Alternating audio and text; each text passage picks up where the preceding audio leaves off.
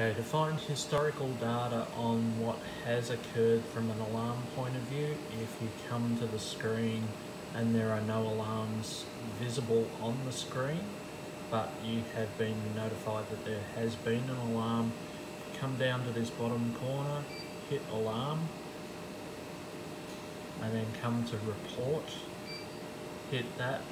That will give you a list of all of the alarms that have occurred historically, and it will give you the date, the time, and the time that the alarm reset, and the total elapsed time in minutes, seconds, and milliseconds.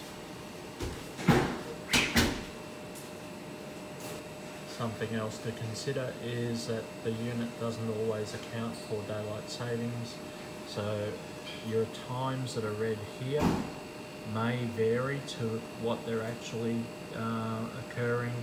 Check with the timestamp in the top right hand corner and see how that compares to current time. There may be a 1 hour offset, in which case come back and apply that 1 hour offset to your alarm. Press back page.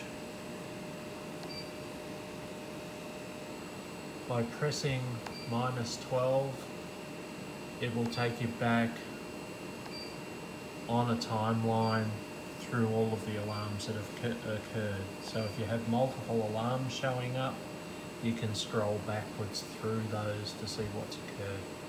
If you press back page, it will take you back to the blank alarm. And if you press home page from there, it will take you back to the home screen.